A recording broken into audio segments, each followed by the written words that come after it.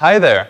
Thinking about upgrading your current operating system to the Windows 8 Consumer Preview? The safest way to get hands-on experience with Windows 8 is to use it on a virtual machine. Here's how you can install Windows 8 Consumer Preview on Oracle VirtualBox. Follow me. Once you have saved the ISO file for Windows 8, open VirtualBox. Click on New to start the Create New Virtual Machine wizard. Click Next and type a name for the virtual machine. Select the operating system if required and click Next.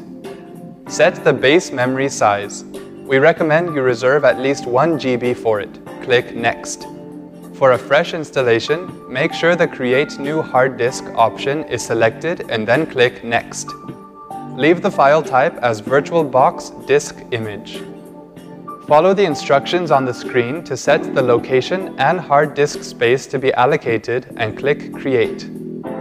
Once the virtual machine has been created, click Settings on the toolbar.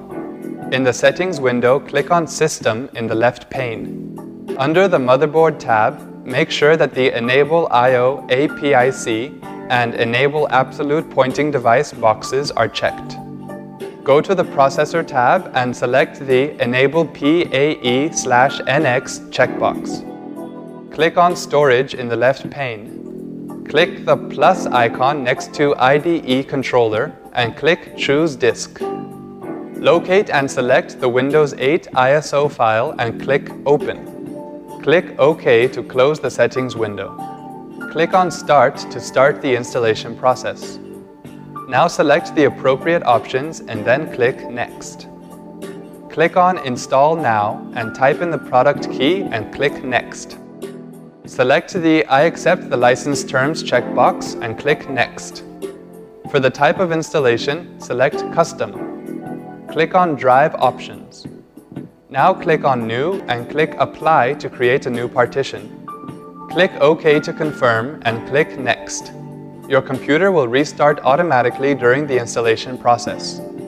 Once it restarts, select a color for the PC and type a name. Click Next. Click Use Express Settings and you can choose to create either a Microsoft user account or a local one. Microsoft accounts require either a live or a Hotmail email ID. If you want to create a local account, click on the Sign In without a Microsoft accounts link at the bottom. Click Next. Type the password and then click Next again. Add the security info if required and click Next. Wait for the installation process to complete. That's it! Windows 8 is successfully installed on your VirtualBox. Wasn't that simple? For more such easy-to-follow tips, keep watching. And if you face any issue on your PC that you need expert help with, just call iYogi. Good karma!